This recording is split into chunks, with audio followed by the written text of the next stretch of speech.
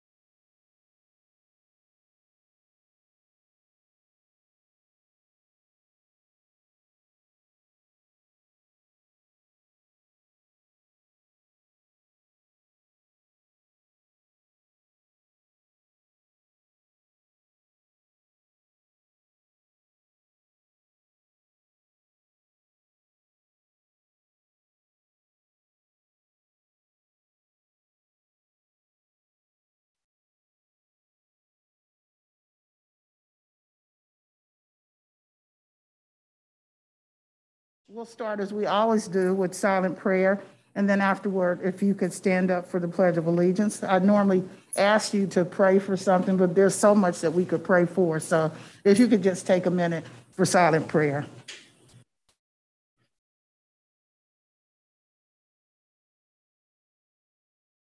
Amen. Thank you. I pledge allegiance to the flag of the United States of America and to the republic for which it stands, one nation, under God, indivisible, with liberty and justice for all. Thank you.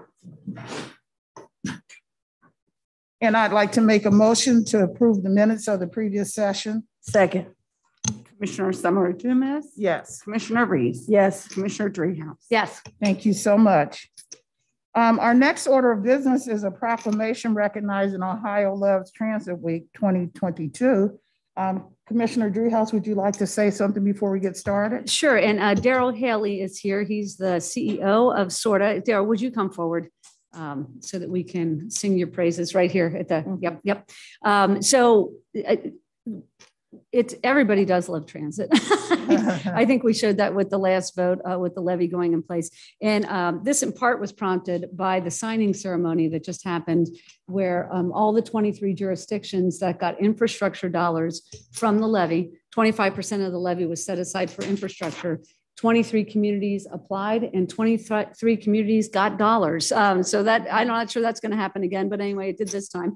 And so they were very excited about the jumpstart now that they can have with some of these infrastructure projects in places all over the county. I mean, all these different jurisdictions, they were pretty excited about being there, and it was quite the celebration. And the Western Hills Viaduct was also, of course, included on that list. So it is Transit Week, and so I thought it might be appropriate to celebrate transit. Mm-hmm. So that's why we have the proclamation in front of us. And Madam President, I'll leave it to you to start. Thank you so much. I'll start with the proclamation. Whereas Ohio's 68 urban and rural public transit agencies, which serve 70 counties across the state, will observe the 4th annual Ohio Loves Transit Week, February the 13th through February 19, 2022. And whereas during this week, transit agencies sponsor events and activities to encourage ridership and to educate the public, elected officials, community leaders, and the media about the many contributions that public transportation makes to Ohio's economy and to the quality of life in communities across the state. And whereas transit systems and their courageous employees have continually demonstrated the essential role they play in the communities they serve during the COVID-19 pandemic. And whereas Cincinnati Metro and Access paratransit services enhance the quality of life in Hamilton County by providing reliable, affordable, and convenient mobility services. And whereas 500,000 Ohioans depend on public transit every day to get to work and medical appointments, shopping centers, parks, libraries, entertainment venues, and countless other destinations. And whereas Ohio's public transit agencies provide more than 93 million rides per year, including more than 14,800,000 rides for seniors and people with disabilities. Whereas public transportation in Ohio is a $1 billion industry that directly employs 7,480 people and creates tens of thousands of private sector jobs. And whereas nearly $1 billion invested in public transit generates $3.6 billion in economic activity in Ohio each year. And whereas public transit's development and deployment of vehicles powered by alternative fuels, including natural gas produced in Ohio, protects the environment, reduces America's reliance on foreign oil, and has enabled the state to become a national leader in green energy R&D, investment, and job creation. And whereas the existence of robust public transit service has become a prerequisite for companies seeking to expand or relocate facilities and/or operations. And whereas public transit's continued commitment to provide the mobility services Ohioans want, need, and deserve is worthy of recognition. Now, therefore, be it proclaimed that the Board of County Commissioners does hereby recognize February 13 through February 19, 2022 as Ohio Loves Transit Week to celebrate and acknowledge the importance of public transit in our community by order of all three county commissioners.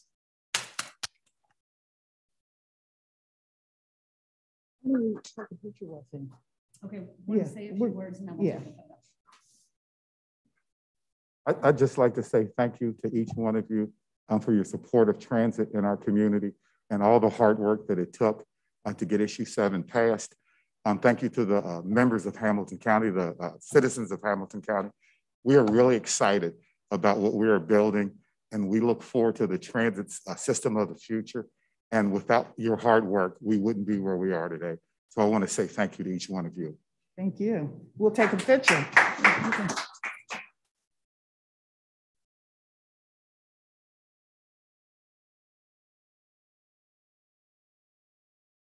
Right next to you.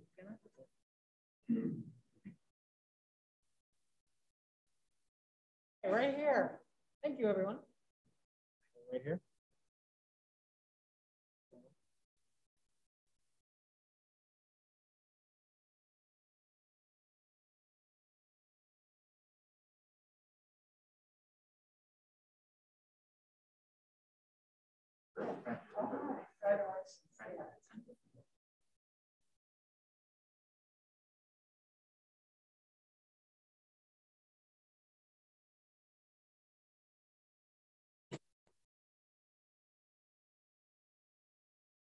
Our next order of business is public comments. I don't have any cards, but is there anyone on the computer, on the Zoom? Okay.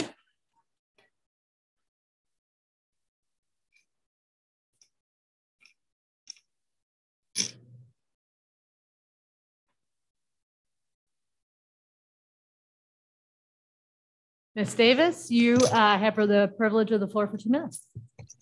Can you hear me all right? Yes, we can hear you. Okay. We met with Commissioner Driehaus about a week ago, and it was a very productive conversation.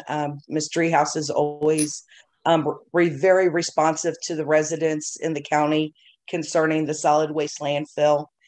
And we had asked to be reckoned that our group, the Solid Waste Caucus, comprised of Ditch the Dump, the Sierra Club, League of Women's Voters, Child Advocacy for Rights and Equity, and Oxbow, be recognized by the Board of Commissioners and be given authority and powers to address boards, commissions, and committees, to convey to them the concerns of the public. And then I saw, I saw that there was a public notice put out in the paper from the Solid Waste Committee. And despite us expressing concerns about being excluded and our issues not being heard, this notice about the solid waste update and all the revisions and plans and new programming we want, the public notice restricts the public largely to discussing issues that the staff wants to talk about instead of the very important issues that the residents want to talk about. And this is just emblematic of a continuing problem with the solid waste management staff who will not allow us to effectively participate. So I sent an email to Ms. Marsh this morning asking that the board today recognize us as a group and grant us the power to specifically address issues and put to the agenda and request votes on the issues that our organization, which we represent over 10,000 people now, and we are being locked out by the staff in regards to participating in the update of the solid waste plan. And we need a little help. Thank you, Ms. Davis, for calling in. And I'm sure that Commissioner Driehaus will alert the other commissioners as it relates to bringing something forward or not. But I appreciate your comments. Thank you, ma'am. So we will move forward. No other one on there, Bridget? No one else? Okay. So comments and motions by commissioners. I have a few comments today. And we talk about transportation, but he did leave, but I had a great virtual meeting with Council on Aging, Suzanne Burke, as it relates to transportation and improvement of transportation for those seniors who are in desperate need for transportation. And we are well aware that the two major players in this game, they carry so many people, 6,000 apiece, that it's almost impossible if we even wanted to replace them, but we are getting individual providers to come in and provide services. So she's working very hard, install a new data system to keep up with whether or not the drivers are arriving on time, how the clients that are receiving the service, how they feel about the service. And I'm just really excited about the new things that are going to come forth for the senior citizen population or those that are disabled. I want to bring up the Cincinnati Bengals. Who they? I didn't, yeah. I love people. But I want, Bridget is going to show you one thing. We, of course, declared the Bengals Super Bowl day, their day. And that's a picture of, we did raise a flag in honor of them, and we did not show it. So I just wanted to share that the county did raise a flag in their honor. We're still so very proud of them. We're proud of the owners. Thank you, Bridget. The coaches, the players for shining a light on this region, and the belief that they can do as long as they work hard. And that's for everybody. And they did not lose their determination. And we are just so proud of them as a county. And I went to the rally yesterday at Washington Park, and it was awesome. The coach was there, Mike Brown was there, the governor was there. And it was just a great time. I'm looking forward to the future of the Bengals. I will move on to a couple other comments I have. As we know, this is Black History Month. And I have on red, black, and green. And the reason for that, people have often asked the African-American flag and the meaning of that. And the red stands for, when you see the flag flying, so you'll be educated on this. The red is the blood that unites all people of Black African ancestry that they shed for liberation. The black is for the people whose existence as a nation, though not a nation state, is affirmed by the existence of the flag. And the green is the abundant and vibrant natural wealth of Africa, the motherland. So when people ask you, you can tell them that you have an idea or understanding of what the flag means. And just in general, since Black History, it is this month, I've said before last week, Black history is American history. Take time to know people of a different race or a different ethnicity. We know that racism still does exist. A lot of it is because of fear, false evidence appearing real. I believe that knowledge is power. The more that you know about someone, the more that you want to know. We can't live our lives with blinders on. According to the 2020 census, the white population has declined 8.6% since 2010. Multiracial population has increased 276%. The Black African American population accounted for 12.4% living in the United States, which is 46.9 million. So our numbers are increasing. I remember, I won't state the date because I didn't bring that with me, but there will be more brown and Black people in the United States. And so we have to just get to know each other, get to know people for who they are, not by the color of their skin. Lastly, as it relates to Black history, just a few things that you can tell your friends about. There are so many Black inventors, and I said this last week that I would talk about just a few of them, and then next week I'll talk about a few more. It's really difficult to imagine a world without the many inventions that are done by Black people. And just a few, the folding cabinet bed, when you see on I Love Lucy, that bed in the wall and it comes down and all of that. In 1885, Sarah Good became the first Black woman to receive a US patent. She moved to Chicago and opened a furniture store. It was there she came up with an industry-changing idea that brought more urban residents with limited space into her store. Potato chips. George Crumb in 1853 in Sarasota, New York. He was actually a chef in a restaurant. People were complaining about how thick the potatoes were. So he tried to make the potatoes as thinly as possible, fried them until they were burnt crisp, and threw a generous handful of salt on top. Thus, the chip was born. Just a couple more.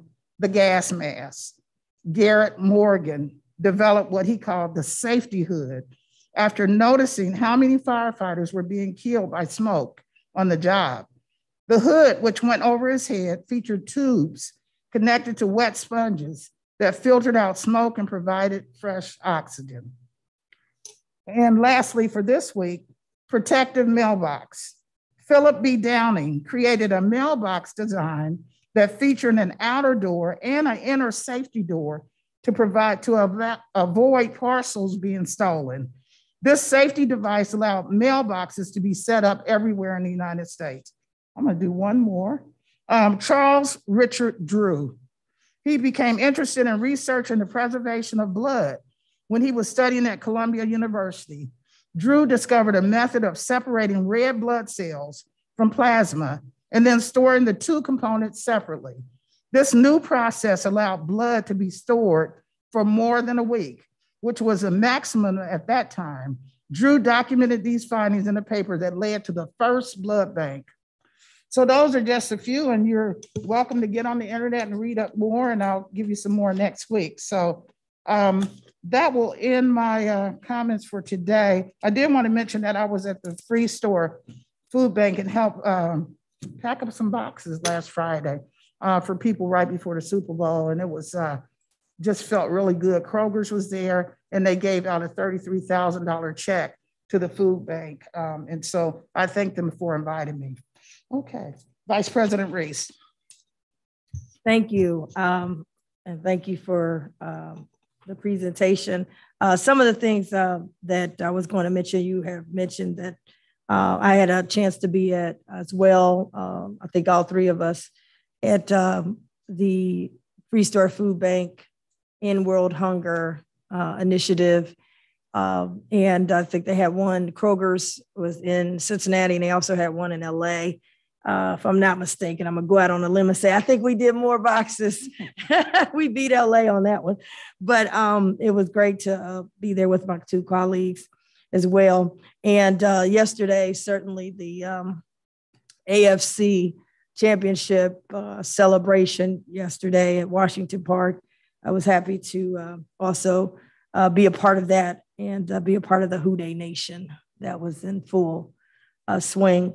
Want to also acknowledge the Who Dey Nation that has been all over and has been traveling as well as being here. They were meeting the team when they came home back from LA, and it was cold, very, very cold. But when they got back, they had a lot of the Who Dey Nation out there welcoming them back home.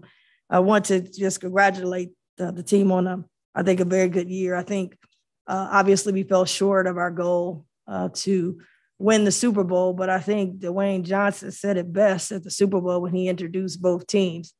When he introduced us, he said the Cincinnati Bengals, who have risen from the ashes. Most people, that's, my father has a saying, his whole saying is he came from the bottom up, but to rise from the ashes, which is the story of so many of our citizens, our small businesses, at a time when it's just been tough for us, a very tough 2 years, and to rise when everyone said you couldn't make it and get all the way to the Super Bowl is something to definitely be commended to the team and what they did, and not stop believing in themselves when people said you just can't do it. They kept believing they could. So I want to thank them for that. Our county was brought together everywhere we went, and I hope that we keep that spirit. The colors were black and orange. It wasn't about your political party and all of those things. It was about we on the same team. And it's our team against their team. And I just hope that we keep that. Everywhere I went, I heard people saying, Who Dey? We're greeting people that we don't even know with a common language called Who Dey. We are hugging and high-fiving and smiling again, for we haven't had a lot of things to smile for in a long time. So I hope we keep that energy as we move forward as a county. We are one Hamilton County, and I think we showed that. People who didn't even know anything about football were screaming Who Dey. It was about our team. And it didn't matter if you were in the suburban part or if you were in the inner city part. It didn't matter if you were in Cincinnati or if you're in a village or a township. We were all together. And to me, I think that's what I love the most about it. So I just want to echo that again and to say we still are screaming Who Dey. In addition, Black History Month, and I do want to thank President Dumas. Before I got here, when she came down, she instituted a program to honor African Americans. So when I was at the city, we always did it at the city, but the county had never done anything like this. And it gave us a chance to honor each year African Americans that are right from here.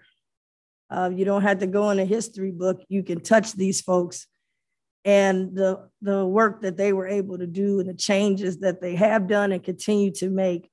And then this year I got a chance, I think this week, their days were Fannie Mallory Day was this week and Carl Westmoreland Day was this week.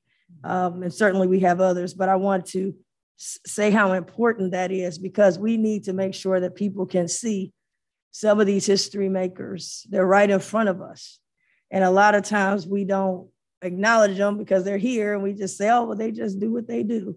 But they have made an impact along with so many others of our ancestors who came before us. I want to acknowledge, from my perspective, I went to Grambling State University where I graduated from. And a lot of people, Joe Burrow and Jamar Chase, they went to LSU down in Louisiana. And so I kind of relate to them in terms of, what they like to eat, that crawfish and the gumbo and the jambalaya. And I think they bring a lot of that to the field.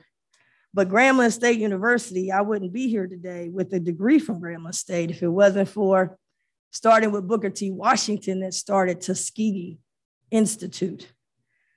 There were Black farmers in Louisiana that owned land and said education is important, but they didn't know how to do a school.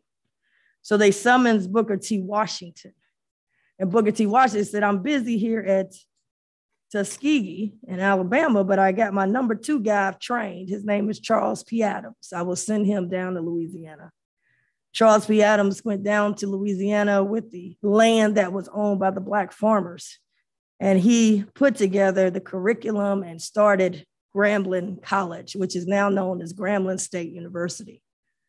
Many, many decades later, I got a chance to graduate from Grambling State University, and play on the basketball team and be a SWAC championship player.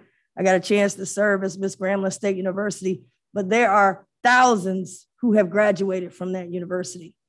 These are the types of stories and an impact that Black history is being made. Now, when I was at Grambling, Black history was every day because the dormitories are named after people like PBS Pinchback, the first Black governor of Louisiana. I didn't learn it in a book. I learned it because I knew it was a dormitory. And so these are the type of things that are important, the inventors and those kind of things, so that other people that look like me and look like President Dumas can feel as though, wait a minute, we can do something big. We can contribute. We come from people who have contributed. And what makes it history is not what they have done, but the odds and the obstacles that they had to overcome to actually do it. Charles Drew, what he did with blood transfusion, but then he himself needed a blood transfusion and was unable to because of the color of his own skin. These are the type of stories that exist and should be told and should be understood so that the next generations can go even further than we have gone. So I'm excited about always celebrating Black history this month and every other month of the year, as it has always been in my household. Also, I wanted to say for this month, I want to thank the School of Creative and Performing Arts, Ms. Calloway, for inviting me to be a part of her Black History program at Creative Performing Arts and got a chance to talk to the students there. That was great this week. I will be speaking to 8th and 12th graders this Saturday with Jack and Jill organization at the University of Cincinnati. I'm looking forward to that. And hopefully I can pass something along that will help these young ladies in their lives as they move forward. I want to also say that I did get a chance to meet with our administrator and looking forward to it, to have a presentation being made, hopefully from Ms. Lisa Webb on the $1 million that we put in the budget and was passed for senior citizens to be able to get help with their furnaces, their heating and cooling, but also help with their utilities. We'll have a senior initiative because they were not eligible for some of the other programs we have. And some of those other programs, you almost got to be destitute to get some help. This will go into the gap and be allowing these seniors to be able to get this type of help that they need. In addition, there will also be a program for African-American and other minority seniors to make sure that they understand what these programs are and how to better connect them. So I'm looking forward to Ms. Lisa Webb presenting that to us. I think we all received the proposal so that we can get moving on that and be able to help these seniors. And I'm very excited about having that added. Also wanted to say congratulations to Cincinnati Police Chief Elliot Isaac. He'll be retiring tomorrow. Here's someone else who came from our community, came from the bottom, moved all the way up, and has been our police chief. He's retiring tomorrow. And we will have Lieutenant Teresa, is it Thigett? I always get Thigi. I'm always getting her name, last name wrong. Thigi. I've had a chance to interact with her. She will make history tomorrow. It's the first female to lead the City of Cincinnati Police Department. And of course, at the Sheriff's Department, we have our first female sheriff. So some new folks in town. We're excited about that. So congratulations to both of them. And then lastly, the Cincinnati Music Festival is back. It will be back. They announced their lineup is returning, and certainly I know a lot of people are excited about that. It brings in over $100 million of economic impact, so we definitely are excited about it as well. Janet Jackson and Charlie Wilson will be leading it, so it will be a Rhythm Nation coming all the way to the Houday Nation, and it will happen at Paul Brown Stadium. You know, I'm always out trying to sell. I got to sell to the county. We try to sell it. Come on, get your rooms. And we're looking forward to connecting it with our Cincinnati Black Music Walk of Fame. So we're excited about that, Madam President. I just wanted to put that out. They announced it yesterday, and I know we've been doing a lot with the Bengals, and some people might have missed that announcement, but tickets are flying off the shelves, I hear, and hotel rooms are ready to get booked. So again, they can go online and get that information. The Cincinnati Music Festival, the oldest African-American music festival in the nation, is back, and we're excited about it. Thank you. Thank you. Commissioner Dreehouse. Madam President, I have a couple of comments, the first of which is an introduction. Chris Harding has joined my office as the Public Affairs Director. He's in the audience. Welcome, Chris. I did walk him around, so those of you that were in your offices got to meet him, and those of you that weren't in your offices will get to meet him. So he's a great asset to the office. I'm thrilled to have him. He came over from the courthouse and is really looking forward to working with all of us to move the county forward and the work of the county forward. So thanks, Chris, for being here, and thanks for coming over. I was going to mention, we've spent a lot of time together in the last few days. So we all did Zero Hunger, Zero Waste at the Free Store Food Bank. Kroger generously offered the check for $33,000. And it was just a great experience, a hands-on experience for all three of us to help people in need of food with food insecurity. So we're really excited about doing that. And also it was part of the pep rally. Yesterday, I think probably the last hurrah for all of the Who Day celebrations. But it was really exciting to be in such a crowd that was so fired up about the Bengals. And I don't know about the rest of you, but I got one comment that, what are we doing throwing a celebration for a team that lost? That is not how I don't think any of us feel about the Bengals at the moment. We are thrilled that they brought so much energy and excitement to this community and went to the Super Bowl. I mean, no small achievement. So I say no to the naysayers and say we were well within our purview to celebrate the Bengals and the owners and the coaches and everybody else that was there. It was really exciting. Lastly, I went to an event, represented the commission down at the annual memorial walk for William Henry Harrison down in North Bend, Ohio. William Henry Harrison was the 9th president of the United States. He is buried in North Bend, Ohio. And so they do this memorial walk up to the tomb, and there is a wreath laying ceremony where people are in period dress and they celebrate the life and times of William Henry Harrison. And I've been doing this since I was a state rep when I used to represent that area. And so I went down, and it was a lovely celebration. And I just want to thank the organizers, Bev in particular, for year after year in the freezing cold, getting enough people to walk that route. There were school kids there. There was a band playing. It was really fun. So thank you to them for the constant reminder that we are home to presidents and we should celebrate that. Thank you.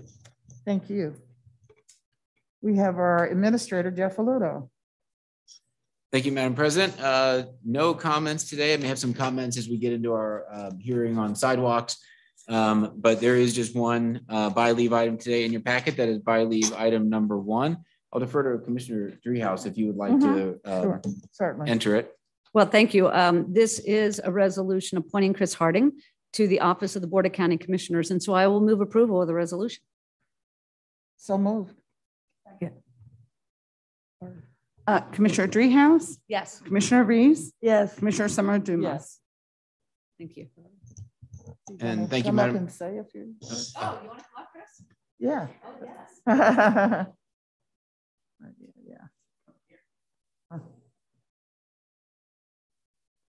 Thank you all. I look forward to working with all of your offices as we go forward.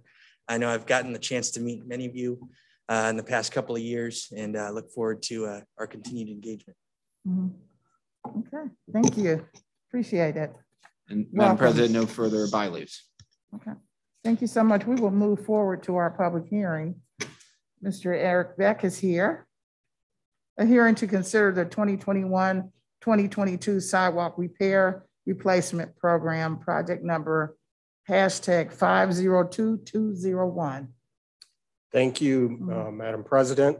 This is the second of 2 hearings to allow the public to express any concerns with the sidewalk replacement program. The property owners we've been in contact with numerous times over the past year as we've been putting this program together. And I'm not sure if there's anybody here to make any comments, and that's the purpose of the hearing. Sure. We'll make sure no one's on the Zoom for the sidewalk repair replacement.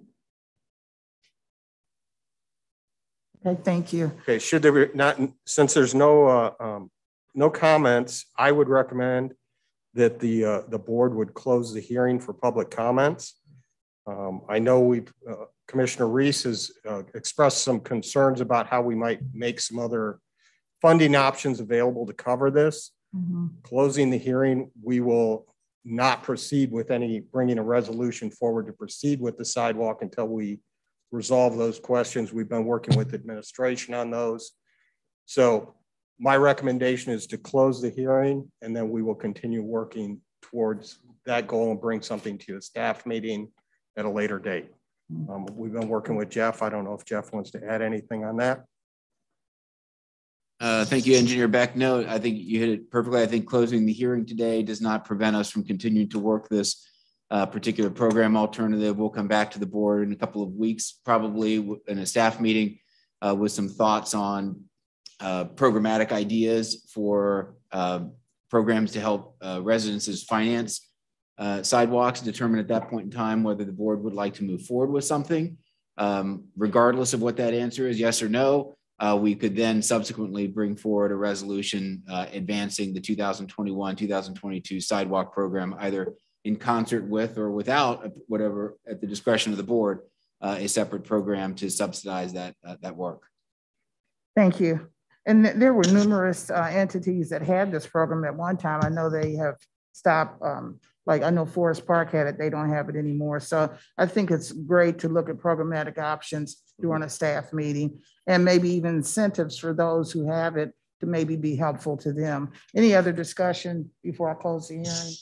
Yes, Madam President, I just want to thank you for looking into that and look forward to it. I think it would be great to have it all together. That way we kind of have all of the facts and we can then look at what's the best decision having it together. But I do appreciate you, Mr. Beck, and Administrator Aludo for being able to look into those items and bring it back forward to the commission. Thank you. Thank you. So at this time, I make a motion to close the hearing. Second. Commissioner Summer Dumas. Yes. Commissioner Reese. Yes. Commissioner Dreehouse. Yes. Thank you so much. And then we have our engineers here for our regular agenda item. We have one item. Thank you. And I would like to follow up on your Black History Month. One of your gentlemen that you mentioned, Mr. Garrett Morgan, who invented the gas mask. He also invented the 3-position traffic signal that we still use today, the red, yellow, green. So I was familiar with his name and his accomplishments. So. Great. Thank you. Thank you. We have the resolution in front of you is a joint agreement between Hamilton County and the Board of Trustees of Miami Township for construction and maintenance of improvements to the Cliff Road slips located in Miami Township, project number 502105. Construction cost is $261,629. This allows us to partner with Miami Township, who is obtained in conjunction with our office OPWC funds in the amount of $237,771, or 48% of the project. This will allow us to move forward with getting the construction plans ready and letting a project to correct the landslides on Cliff Road. Right. And I love when we can leverage our money and other people's money also at the same time. Any other discussion? Hearing none, I make a motion to adopt resolution number 1. Second. Commissioner Summer Dumas. Yes. Commissioner Reese. Yes. Commissioner Dreehouse. Yes. Thank you. Thank you, commissioners. You have before you consent agenda items number 2 through 15.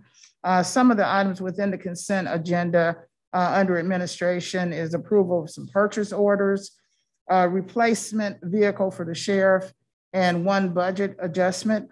Under environmental, we have an innovation grant that went to a Church on Fire Ministries. And HCDC has an enterprise agreement that's included in the consent agenda.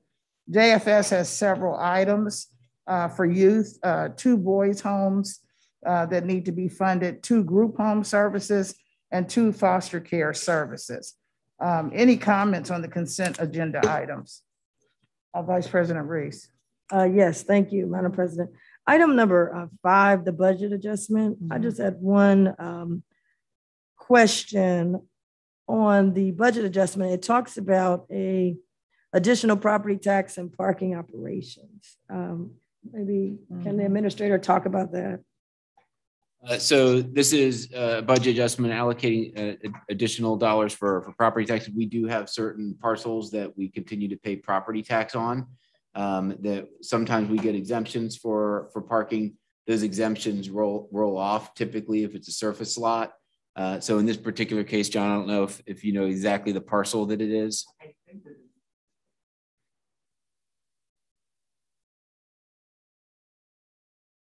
It's always a little bit of a guess as to how much our property taxes are going to be. We're like everybody else in the county. We don't know how much we're charging. But I believe this is related to the new West End, the West Side garage coming online. So property taxes being paid there will likely apply for and achieve typically an exemption for structured parking. But if there is a period of time when we own the property, when it does not apply for or does not allow for an exemption, we are still liable for the property taxes for that. So if it's that so parcel. we owed more than we thought we were going to owe. Ultimately, the exemption will come through and we'll have a rebate coming in the years ahead. Okay. Great. Thank you. Thank you, John. Thank you. Thank you for that explanation. I just, people see this, they say, we pay property taxes too. And a lot of times, even when we were looking at this impervious surface fee and all of that, I've been asking, will we have to be paying for those? We got lots ourselves. So this is another example of just keeping our eye on. These are things that we would have to pay. And ultimately it's the taxpayers that pay those things. So thank you for that explanation. Thank you. No further discussion. I make a motion to approve items 2 through 15. Second. Commissioner Summer Dumas. Yes. Commissioner Reese. Yes. Commissioner Dreehouse. Yes. Thank you. And I would like to thank Vicki and Caroline, who's back there doing the signing for us today. So at this point, I make a motion to adjourn. Second. Commissioner Summer Dumas. Yes. Commissioner Reese. Yes. Commissioner Dreehouse. Yes. Thank you.